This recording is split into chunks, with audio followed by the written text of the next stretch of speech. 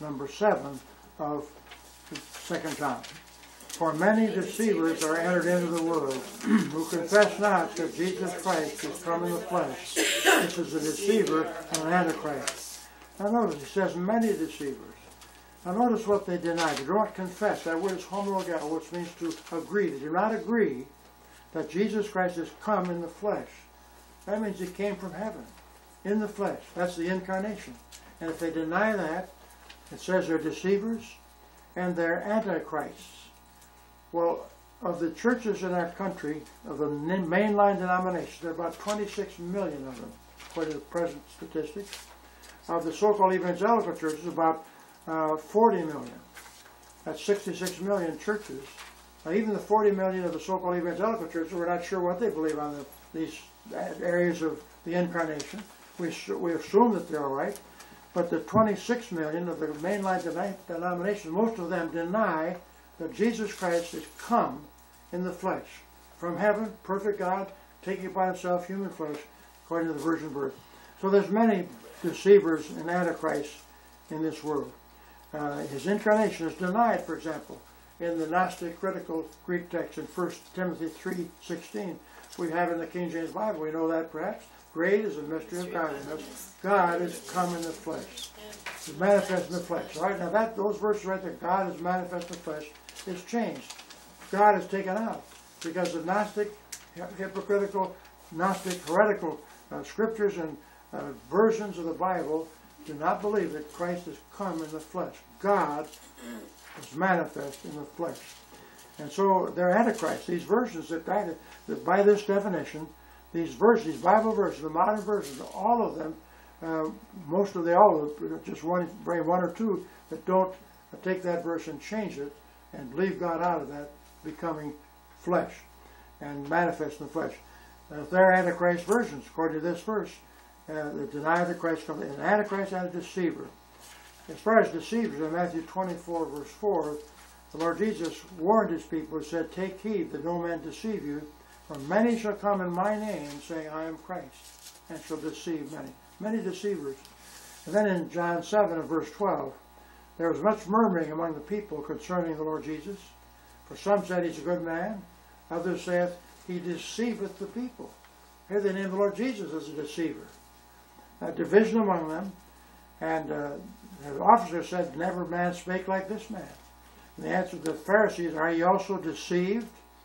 And so this was a battle between even the days of the Lord Jesus Christ, when the Nicodemus and other believers believed it, but other Pharisees denied his coming in the flesh. Deceiver. In 2 Timothy 3 and verse 13, talks about the days that are upon us, present days. Evil men and seducers shall wax worse and worse, deceiving and being deceived, deceiving themselves and deceiving others. And then in Revelation 12 and verse 9, talks about the devil, the great dragon, was cast out. Notice the names for that dragon. The old serpent, called the devil, and Satan, deceiveth the whole world. And he's a great deceiver. And those churches that are not Bible-believing churches are deceived. They're Antichrist churches all over the world and deceived by the devil himself. In Revelation 20 and verse 10, the devil that deceived them was cast into the lake of fire and brimstone. The deceiver is again named the devil. He's a deceiver. Now deception is very clever, as you know. It doesn't come right out and say something, but just cleverly, half-truth maybe, but it's a deception. And then it's also this, these people that deny the Christ has come in the flesh as antichrist. In 1 John 2 and verse 22, who is a liar, but he that denieth that Jesus is the Christ. He's an antichrist that denieth the Father and Son. Antichrist we have all around us.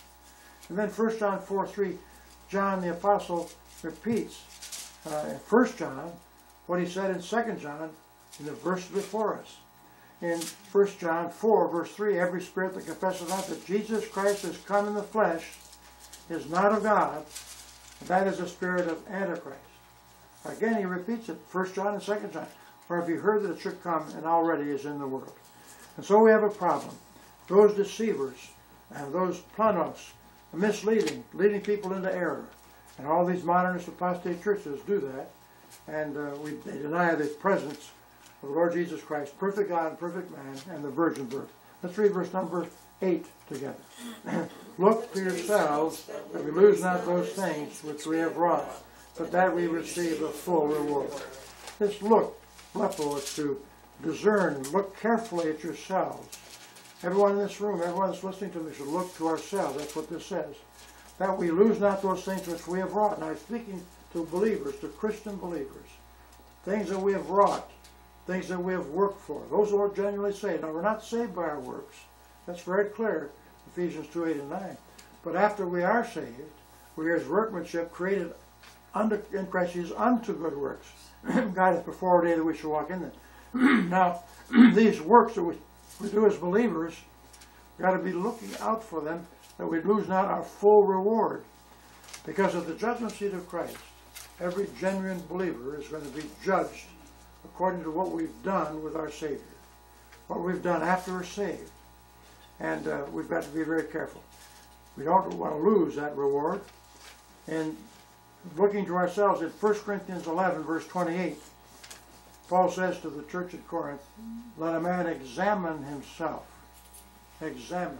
Every one of us in this room, everyone listening, should examine ourselves.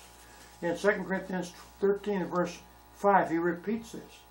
He says, examine yourselves whether you be in the faith. Everyone in the room, everyone listening by the means. So examine, are you sure you're in the faith and are genuinely saved? Examine yourselves. If you're not in the faith, get that way. Very serious. Know not yourselves that how that Christ is in you, except you be reprobates. If we do not believe the genuine faith in Christ, have that for our personal faith, God calls us reprobates. Not just people say, oh, I'm a Christian. What kind of Christian are you? You've got to be a Bible type of Christian in order to be saved. That we lose not our full reward. Believers, in Psalm 19, verse 9, David said, the fear of the Lord is clean. The judgments of the Lord are true and righteous altogether. More to be desired are they than gold, yea, than much fine gold. Sweeter also than honey and the honeycomb. Moreover, by them is thy servant warned, and in keeping them there's great reward. Believers that keep the words of God, there's reward. We don't want to lose that reward. In Matthew 5:11, Lord Jesus said, blessed are ye, when men shall revile you, persecute you, so all manner of evil against you falsely for my name's sake. Rejoice, be exceeding glad, for great is your reward in heaven.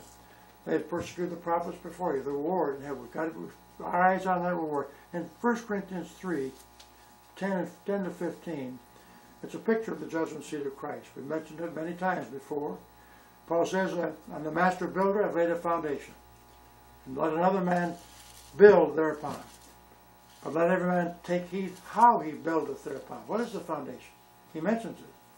For other foundation can no man lay than that is laid, which is Jesus Christ. He's the foundation. Now, if any man build upon that foundation, the works that we were as believers, if we build upon that foundation, three things that are valuable, gold, silver, and precious stones, they're very small, though. They're valuable. We build on that, that's great. The other things are wood, hay, and stubble. That's great. Christina men. Every man's work shall be made manifest. These are believers now. For the day shall declare it, because it shall be revealed by fire. The fire shall try or test every man's work of what sort it is. Not how much it is, not how big it is. What kind is it? Is it gold, silver, and precious stones, which will be purified by fire?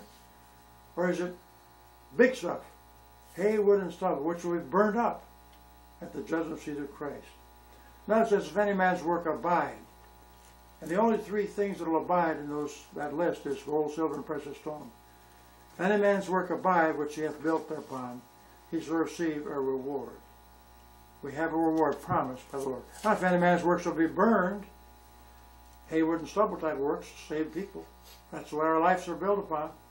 He shall suffer a loss, great loss. But he himself shall be saved, yet so as by fire. He won't be lost, can't lose your salvation, but all your works shall be done and burned up. Revelation 22:12, behold, the Lord Jesus says, I come quickly, and my reward is with me. To give every man according to his work shall be. So we have rewards, and John says here, look to yourselves that you lose not your full reward. Let's read verse number 9 together. Whosoever transgresseth and abideth not in the doctrine of Christ hath not God.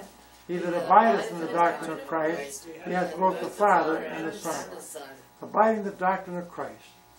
That word doctrine of Christ is used many times in the New Testament. Later on we're going to give some specific doctrines. But in Matthew 7, verse 28, the people were astonished at his doctrine, the Lord Jesus' doctrine. The doctrine, the teaching that he taught. In Matthew 22:33, when the multitude heard this, again they were astonished at his doctrine. The doctrine of the Lord Jesus Christ, what he taught them. In John 7:16, Jesus said, my doctrine is not mine, but his that sent me. If any man will to do his will, he shall know of the doctrine, whether it be of God or whether I speak of myself. We've got to know the doctrine, the Scriptures, study the words of God. And then Acts 2 and verse 42, the apostles, they continued steadfastly in the apostles' doctrine, in fellowship and breaking of bread and prayer. The apostles' doctrine was followed. Many churches today don't follow the apostles' doctrine, don't follow the scriptural doctrine, the teachings of our Savior. In Acts 5:28, the Pharisees told the apostles, did we not straitly command you that ye should not teach in this name? And behold, ye have filled Jerusalem with your doctrine, and intend to bring this man's blood upon us. They preach the word no matter what the threats. That's what we must do as well. Preach the word regardless of threats.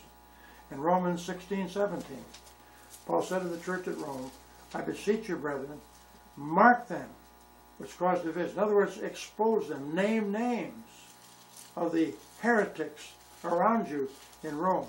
Mark them. Put an X on them. They cause divisions and offenses contrary to the doctrine which ye have learned, and avoid them. Stay away from them. Separate from them. In 2 Timothy 3 and verse 16, we know this one. Let's say that one. All Scripture is given by inspiration of God, and is profitable for doctrine, for reproof, for correction, for instruction in righteousness, that the man of God may be perfect, truly furnished unto all good works. The doctrine, profitable for doctrine, the Scripture. In 2 Timothy 4, 2-4, we say this every Sunday, and we know it. Preach the word. Be instant in season, out of season. Reprove, rebuke, exhort, with all long suffering and doctrine. Preach doctrine. One of the men sent me a paper this last week, and in that paper he quoted from his father, preacher. He said there are three things that are important that every preacher must preach. The first one is doctrine. The second one is doctrine. The third one is doctrine. But see, people today don't want doctrine. They say, why are you giving all this doctrine? Just tell big stories, make us happy, and so on. Doctrine is important, and that's important. And then in 2 Timothy, preach the word in long-suffering and doctrine. Then in verse 3, that same chapter, chapter 4 of 2 Timothy, the time will come, and it has come, when they will not endure sound doctrine. But after after their own lusts shall they heap themselves teachers, having itching ears, and they shall turn away their ears from the truth, to be turned unto fables, and to story tales. This is a terrible fable. This is a terrible thing indeed. In your bulletin today, I think we have these specific doctrines about Christ. Let's take a look at those. Notice those doctrines before you. His deity, for example, coming by the virgin birth. That's the doctrine of Christ. Many of these churches don't believe that. His miracles, his work on the cross for all sinners, not simply the elect. His salvation by faith in him alone. His becoming Lord and Master of the life. His miracles. His purpose for coming into the world. Again, the virgin birth came into the world to seek and to save that which was lost. His bodily resurrection. His preparing a place in heaven for the saved ones. His second coming and rapture and return in glory. The judgment seat of Christ. His great white throne judgment. His 1,000-year millennial reign. These are some of the doctrines of the Lord Jesus Christ. And now notice, let's read verse number 10 together.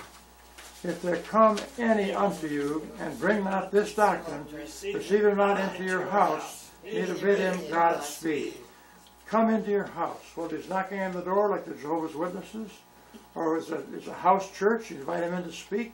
They don't bring these doctrines, the doctrine concerning Christ, don't receive him. And that word is in the present tense, prohibition. Stop receiving him into your house. I know a lot of people say, well, they knock on my door, these Jehovah's Witnesses, and I come in, and you're not going to convince them anything. If they don't bring the doctrines of Christ, they don't believe the deity of Christ, the bodily resurrection, they're heretics in these things. Don't even open the door. Bye-bye. That's what it says. Stop it. Apparently, people that John was writing to were receiving false heretical teachers into their homes. They're being led astray. You who are an adult, if you're genuinely saved, might be able to withstand and withstand their errors. What about the little children listening to all this nonsense? Other people in the house, stay out. Notice, stop receiving him. And then also, as a negative prohibition, neither bid him Godspeed. Stop bidding him Godspeed. It's a negative prohibition in the present tense.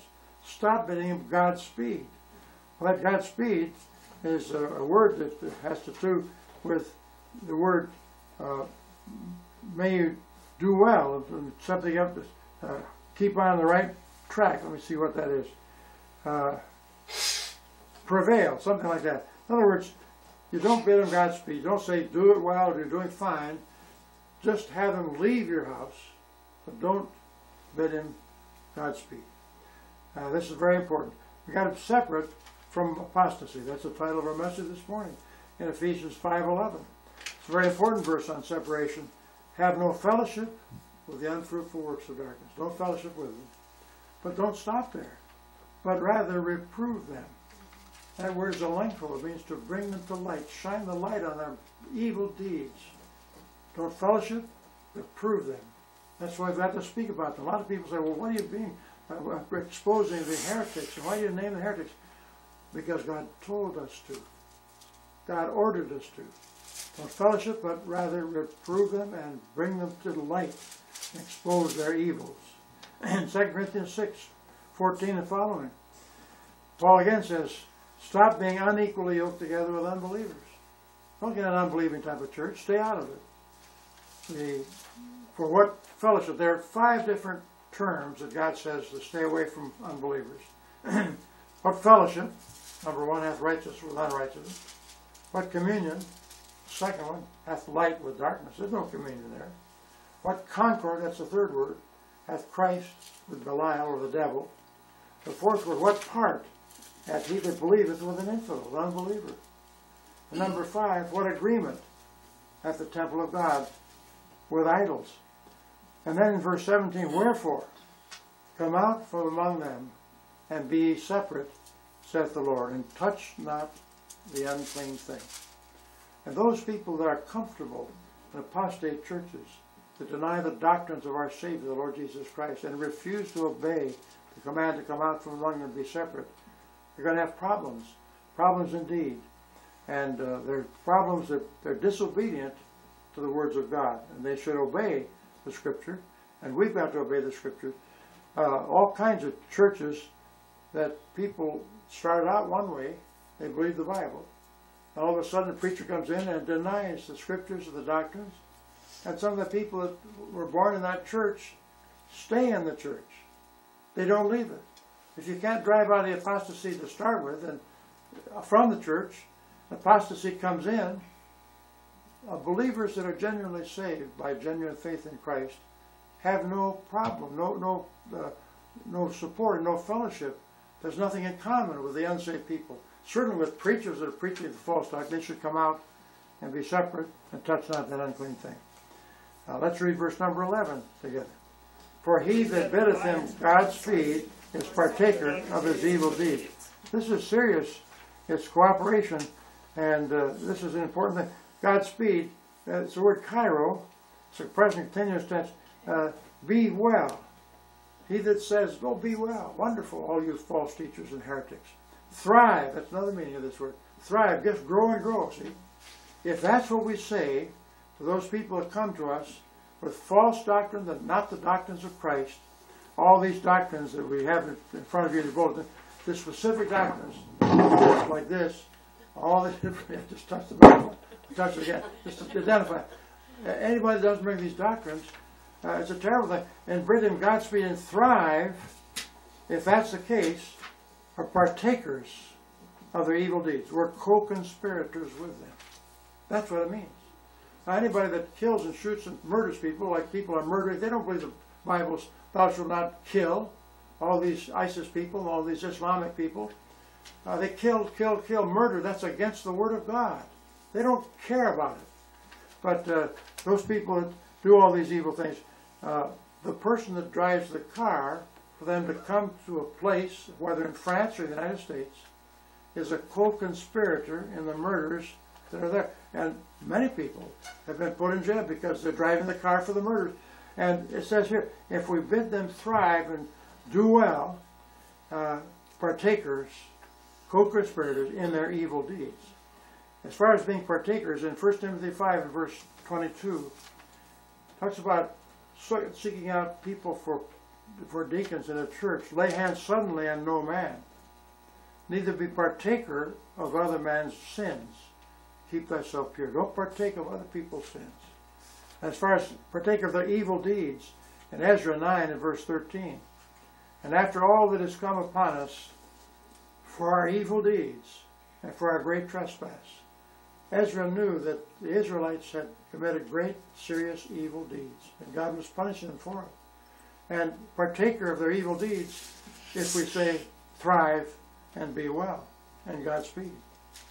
As far as being evil and sinners, in 1 Samuel 15, verse 13, the Lord said unto Saul, and the Lord said to Saul on a journey, and said, go and utterly destroy the sinners, the Amalekites, and fight against them until they be consumed. God told them to destroy those sinners, the Amalekites, and Saul didn't do it. He left some to spare them, as we know in Job 1 and verse 1.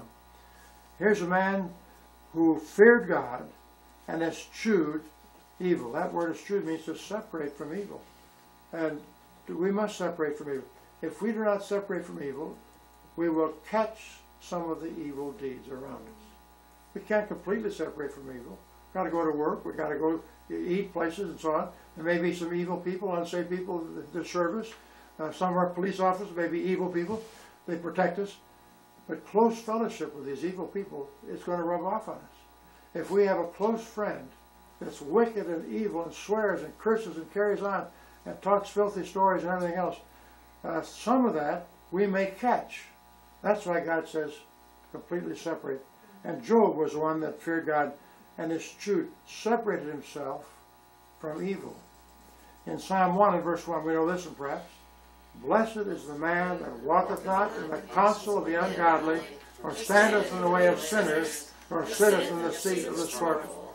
It's a wonderful thing. We've got to not stand, not sit at all, or walk in the way of the ungodly. In Matthew 6, verse 13, Lord Jesus in his apostles' disciples' prayer, lead us not into temptation, but deliver us from evil. Well, one way to be delivered from evil is not to be associated with it. When you associate with it, it's just like sometimes tuberculosis. They're segregated in the hospitals because it is easily caught. And we visited one of our friends' mothers just in the hospital a week ago, and we were told that this is segregated. The woman had heart problems, but also they had a sickness which was called what? Flu. The flu. So before going in, they didn't want us to go in. Well, all right, put a mask. So we put a mask. Now the daughter was there with a mask, and my wife and I put on a mask. I tell you, these things are contagious, many things. And if you hobnob, associate with closely with evil and evil people, you will catch some of that yourself. It'll come upon you. Stay away from close associations with evil. Deliver us, Lord Jesus prayed that prayer, from evil. In John 17 and verse 15, his prayer to the Father, high priestly prayer of our Savior to the Father, he said, I pray not that thou shouldst take them out of the world, these believers, don't remove them from the world, but that thou shouldst keep them from the evil. Keep them from the evil. Stay away. And Romans 12 and verse 9, Paul says, love, let love be without dissimulation. Abhor that which is evil. Hate it. and cleave to that which is good. The only thing to do with evil is to hate it and despise it in our own lives, lives of our family, lives of our associates. A lot of people say, don't be so negative. Well, God is negative in many areas. This is one. Abhor that which is evil. And then in Romans 12 and verse 20, by the way, all 8 of his 10 commandments are negatives as well. Not 8 of them. God abhors. He abhors evil. Then in Romans 12 verse 9, abhor that which is evil. Then in Romans 12 verse 21, be not overcome of evil. That's a very important verse. Don't be overcome and completely conquered and have evil victorious in your life. But overcome evil with good. Don't be overcome and swallowed up. That's why we must abstain from evil practices and people that are evil in close associations. In Romans 13, verse 4, talks about God, the rulers are ministers of God to thee for good. Now, the ministers and leaders we have today are not biblical ministers and not biblical rulers. They're unbiblical rulers. Because many times the people that are rulers in this country and many other countries, when you do that which is good, you're penalized. Do that which is bad, you're rewarded. What is the definition here in Romans 12, 13, verse 4? He's a minister of God to thee for good, but if thou do that which is evil, be afraid, he beareth not the sword in vain, capital punishment. For he is the minister of God, a revenger, to execute wrath upon him that doeth evil. All governments are not that way, it's sad to say. But biblical government does that. In 1 Corinthians 15, verse 33, be not deceived. We know this one. Evil communications corrupt good manners. Communications, that word means associations. Evil association, close fellowship with evil people, wicked people, sinful people, corrupts, defiles good manners.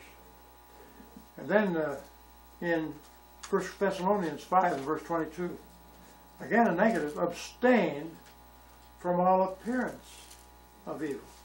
Now the thing may not be evil, but if it looks like it's evil, thinks like it's evil, talks like it's evil, just abstain from it. Stay away from it, see. A lot of people, they say, well, it's not outright evil, but there's an appearance. It's hard to stay away from appearances, but people look at appearances. They look at what we do, what we say, how it looks to them. That's the appearance. And if it appears evil, we should abstain from it. In 2 Thessalonians 3, in verse 3, it says, the Lord is faithful, speaking of believers now at Thessalonica, who shall establish you, give you a firm foundation, and keep you from evil. Keep us. We've got to be away and kept from evil, lest it takes us over, and we become evil. In 2 Timothy 4, verse 18, Paul's last letter was the 2 Timothy. Just right before they cut off his head, decapitated him and killed him. He says, regardless what comes, the Lord shall deliver me from every evil work. He knew that death was coming. First Roman imprisonment, he got out of. Second Roman imprisonment, he did not get out of. He was executed by the Roman government. For doing what? Just preaching Christ. Nothing, no bad works, nothing. He said, the Lord shall deliver me from every evil work and will preserve me unto his heavenly kingdom, to whom be glory forever and ever. Amen. He did not refuse to die. He was not afraid of death. I have fought a good fight. I have finished my course. I have kept the faith. Therefore there is laid up for me a crown of righteousness with the Lord, the righteous judge. So give me at that day, and not to me only, but to all them also that love his appearing. So Paul was fearless. The Lord will deliver him. In Hebrews 7, verse 26, the Lord Jesus is spoken here as our high priest. For such an high priest became us, who is holy, harmless, undefiled, separate from sinners, made higher than the heavens. Separate from sinners. The Pharisee said, why does he go among the publicans, these sinners? He went among them in order to seek and to say that which was lost and to tell them the truth of the gospel. But he was not a part of them. He was separate from sinners. And they could see this. The sinners, in fact, the sinners once they were converted, came to him. Zacchaeus, who was a little tiny man, a big crowd followed the Lord Jesus. He was so small, he climbed up on a tree to see the Lord. And Jesus looked at that man in the tree.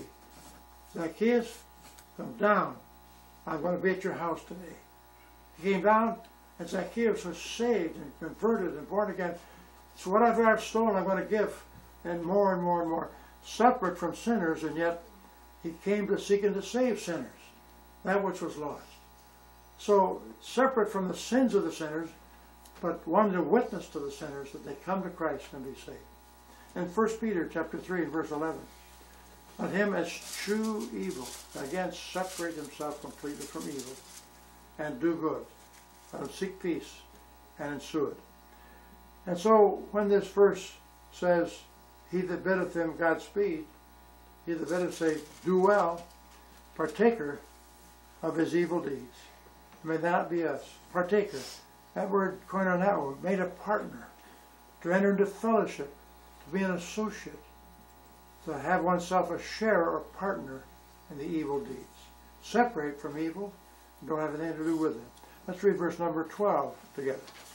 Having many things to write unto you, I would not write with paper and ink, but I trust to come unto you and speak face to face, that our joy may be full. Apostle John wanted to meet with the people he's writing to in this local church. Many things to write. He just couldn't write, but he wants to come to them. I'm sure he did come to that local church. He wanted to speak face to face. There's something now, sometimes speaking face to face causes division and argumentation and problems. Depends on who the face is that you're speaking to, who your face is. But John said, no, I want to come face to face. And the purpose of it is not to have a big fight and argument, but that our joy may be full. Our joy. That means John's joy and the people's joy may be full. Fullness of joy. Now that word for full, word plerao, it means to be complete, to fill to the top. You know, you have a cup of water, but sometimes it's about 1/8 of an inch from the top. This fullness is filled right up to the top. It means so that nothing shall be wanting. Full measure, full to the brim. Fullness of joy. Now that's one of the fruit of the Spirit. Love, joy, peace. The joy of God the Holy Spirit, who indwells those who are genuinely saved. That's what he wants to produce in us. Fullness of joy. John wanted these people he's writing to have that fullness. In Psalm 16:11. In thy presence, says David, is fullness of joy. Present Lord, in heaven there'll be fullness of joy in his presence. We should have his presence, fullness of joy, even while we're here, if we walk by him and to him and with him. In Psalm 51, verse 12, after David's heinous sin of murder and adultery, he prayed to the Lord, restore unto me the joy of thy salvation. That's what we need, is the joy of God's salvation. Uphold me with thy free spirit. Then Jeremiah 15, verse 16. He was a battered prophet. People didn't like him because he preached the truth. He was put in prison many places. And then he was minded at one point not to speak anymore. Because every time he spoke, that they put him in prison, they hurt him. But then in Jeremiah 15:16, we know this perhaps, thy words were found, and I did eat them. And thy word was unto me the joy and rejoicing of mine heart, for I am called by thy name, O Lord God of hosts. And he found the word of the Lord, the joy of his being, and the joy of his heart. And he began to preach and to speak. He could not hold his peace, because the word of God was impelling him to preach the truth that he knew about the Lord. And then in Habakkuk 3 and verse 17, I like this very much. Habakkuk the prophet in the Old Testament, he says, although, number of all those. Number one, although the fig tree shall not blossom. That's the first thing, no blossom. Number two, neither shall fruit be in the vines. No vine fruit. Number three, and the labor of the olive shall fail, no olives. And the fields, the fourth thing, shall not yield any meat. Number five, the flock shall be cut off out of the fold. And number 6, there shall be no herd in the stalls. The man will be penniless without these animals, these fruit trees. What's he going to do? Though all that be true, in verse 3:18 of Habakkuk, yet I will rejoice in the Lord, I will joy in the God of my salvation. Let's say that again. Yet I will rejoice in the Lord, I will joy in the God of my salvation. That can be and should be and must be everyone who is genuinely saved and born again. Because things don't always go like we want them to go. We have our ups and our downs. But we've got to be as Habakkuk and all these 5 disasters in his life. But yet the Lord caused him to rejoice in his salvation. And that's what our heart to be as well. He is much greater than all of our iniquities, all of our hardships, all of our difficulties. He's greater than all. And praise God that Habakkuk the prophet said, yet, though all these things go against me, I will rejoice and joy in the God of my salvation. Rejoice in the Lord. Then in Luke 2 and verse 10, the angel at the birth of the Lord Jesus Christ said unto them, fear not. We know this one. Behold, I bring you good tidings of great joy, which shall be to all people. Good tidings of great joy, which shall be to all people. This is a wonderful, wonderful joy the Lord Jesus came to bring, the joy of the Lord. And it's coming into the world, dying for the sins of the world, that we trust Him and have His joy. And then in Luke 15 and verse 7, it talks about the prodigal son who is brought back to his father and brought back to the Lord, apparently. And it says, likewise joy shall be in heaven over one sinner that repenteth, more than over 99 just persons that need no repentance. That prodigal son came home, and the father rejoiced. And God rejoices when a sinner comes to the Lord Jesus and is saved. In Luke 15, verse 10, we said that also, 15:7, but also 15:10. Likewise, I say, there is joy in the presence of the angels of God over one sinner that repenteth. Now, one sinner out of 99 is a small, tiny percentage, isn't it? Infinitesimal, tiny. Yet, God rejoices. You see, that's so true. When the Lord Jesus was here upon this earth, He was in a minority. Oh, He had 12 apostles and different apostles, disciples that followed Him until He became crucified on the cross. And the 12, one forsook Him already and hanged himself, Judas, and was a betrayer. And the other 10 or 11 that were there, but only one of the remaining 11, John, went to the cross and was there at Calvary. And of course all the disciples forsook Him and fled at His crossing at first, and all the multitude that followed Him on the day of His coming into Jerusalem. Hosanna, He that cometh in the name of the Lord. At Calvary, they just diminished and they were not. And so the small, tiny minority is there, but that's what God says. Rejoice, one sinner, he's happy, joy in heaven, rather than all the 99. Say they don't need repentance. Say that they're all right. Say their works are going to get them to heaven. That's important indeed. Then in John 15, verse 11, the Lord Jesus said, these things have I spoken unto you, that my joy might remain in you, and your joy might be full. The Lord Jesus, who for the joy that was set before Him endured the cross. Remember that? Despising the shame, is sat down at the right hand of God. The joy set before Him, the cross, bringing Him joy, He saw beyond the cross. And those who come unto Him and be saved, in the genuine believers, will be in the family, His own family. So He says these things that my joy might remain in you, that your joy might be full. Not just half full, full, completely to the brim. In John 16:22, ye now therefore have sorrow. When the Lord Jesus told His apostles, I'm going to be leaving, you're going to be without me, sorrow filled their heart. He said to them, now therefore ye have sorrow, but I will see you again, and your heart shall rejoice, and your joy no man taketh from you. Your joy. No circumstances, no people can take away the joy of the Lord Jesus. In John 16, verse 24, hitherto have ye asked nothing in my name, He told the disciples and apostles.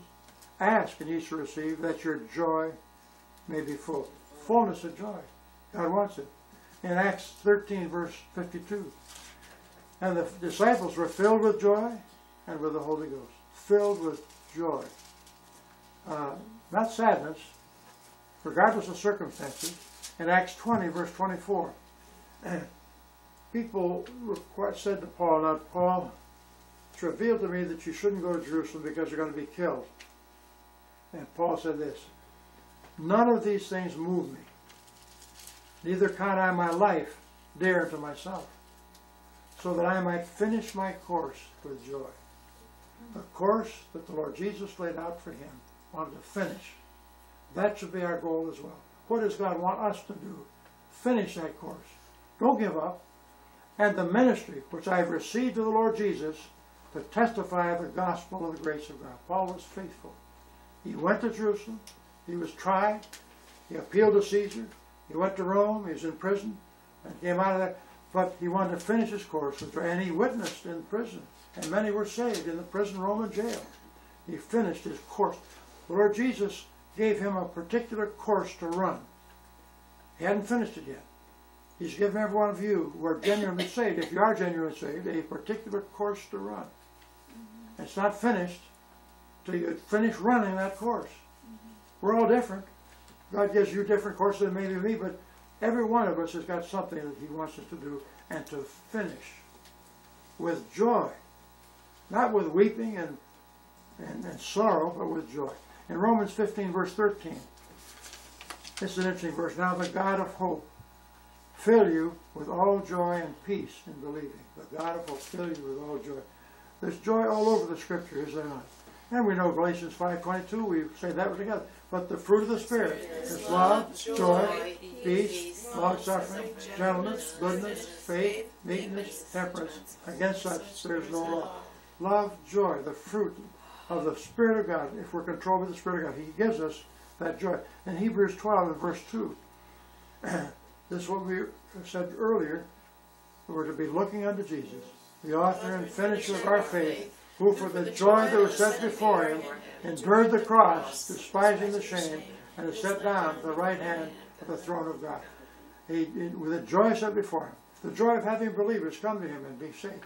Not the cross, but the joy was there, and he didn't care about the terrible, terrible, ignominious death that he died at Calvary. Joy was set before him. In 1 Peter 1 and verse 8, we know this one perhaps, whom having not seen, ye love, in whom, though now ye see him not, yet believing, ye rejoice with joy unspeakable and full of glory. Haven't seen him, but without seeing him, you rejoice with joy unspeakable. Then in 1 John 1 and verse 4, these things write unto you, that your joy might be full. This is what God wants us to have, fullness of joy. Let's read verse number 13 together. The children of thy elect sister greet thee. Amen. Greeting in Philippians 4, verse 21, salute every saint in Christ Jesus. We've got to greet and love the brethren, and greet thy friends by name. It ends, this 2 John ends with this word, amen. And it's interesting that word is a remarkable word. It was transliterated letter for letter from the Hebrew, amen, which means may it be or I believe, directly into the Greek, the New Testament. Then it's letter for letter into Latin. And then in English, many other languages, amen. It's been called the best known word in human speech. The word is directly related, in fact almost identical to the Hebrew word for belief, amen, or faithful. Thus it came to mean sure, truly, an expression of absolute trust and confidence. When the Apostle John closed his second letter, he said, amen, so be it. It's true. Believe all these things. This last part of 2 John talks about separation from evil people and evil things. And if any man comes and brings out the doctrine of Christ, all the doctrines that we believe in, he says that they're deceivers and they're antichrists. And to use that term does not go with a lot of people. But that's what God uses. For those that deny that he's come in the flesh, how can you come in the flesh without being first in heaven to come? Come in the flesh. Perfect God, with the incarnation, through the virgin birth, the miracle, in the flesh. If you deny that, that's his deity. That's how he got his perfect deity, his perfect humanity, in the virgin birth at the birth of his Savior. And so to deny that, come in the flesh, he is not of God. He's a deceiver. He's an antichrist. And we've got to be very clear that if people come to our house or to our fellowship and settle down and don't bring this doctrine, we should not receive them into our houses. We should not bid them Godspeed, say, wonderful, what you're doing is great. And if we do bid them Godspeed, we're partakers of their evil deeds. May God give us wisdom in all of this. Let's close in a word of prayer. Dear Father, we thank Thee for this 2 John, this little letter. We thank Thee for the apostle that stood firm for the things of our Savior. We pray, Lord, that Thou mayest give every one of us who are genuinely saved eternal and full joy, right to the brim, no matter what our circumstances, no matter what our difficulties. If there be any in our service this morning that's not saved yet, never have genuinely accepted the Lord Jesus Christ, is still lost, may they come to Thee, those listening by other means as well. In Jesus' name we ask it. Amen. Let's turn again to our hymnals. Go to hymn number 474.